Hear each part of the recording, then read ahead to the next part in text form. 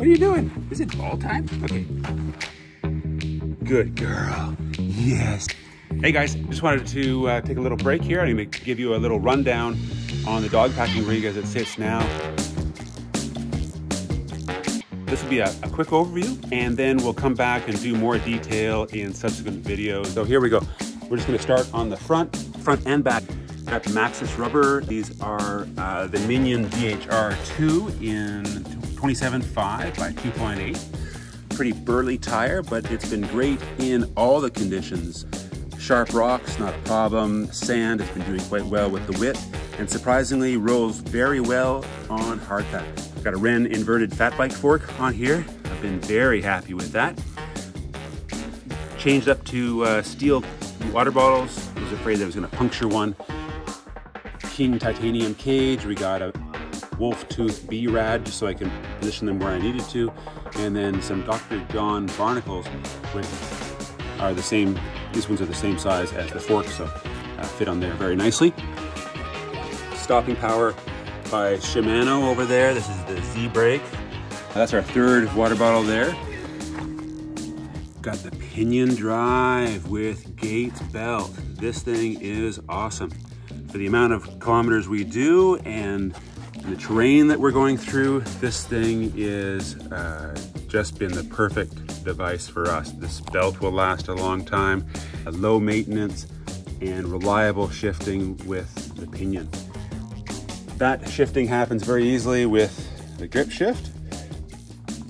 Carbon bar, we've got some ergon grips, nice little bar ends there. Just testing out the Hammerhead K2 unit. It's got some pluses and some minuses.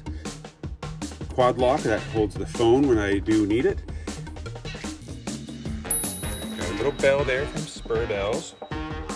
Custom titanium carver frame.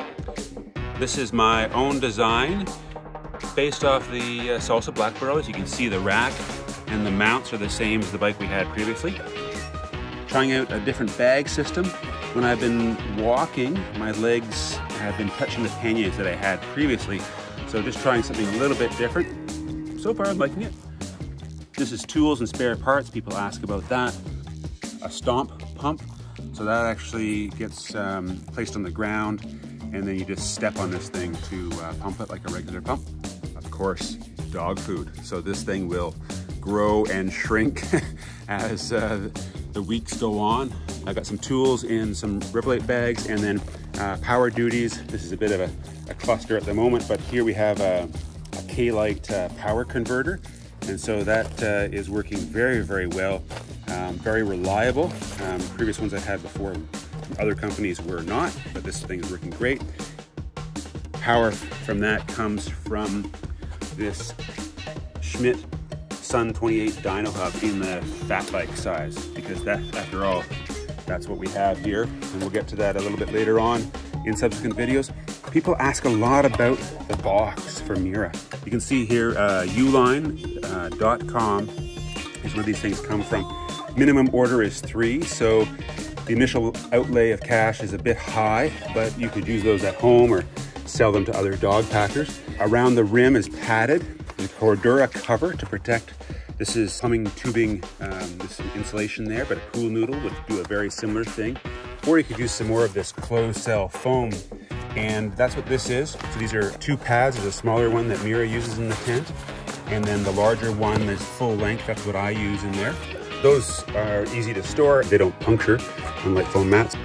I do carry a stove. There's a fuel bottle, 300 milliliters, a little tiny homemade fender.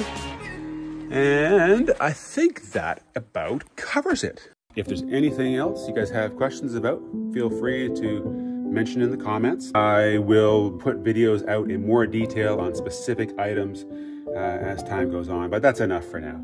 We want to get riding. We just took a little break, and I got ball duty to sort out here. So, you ready? Okay, baby. Yeah. There you are. Good girl, Mira.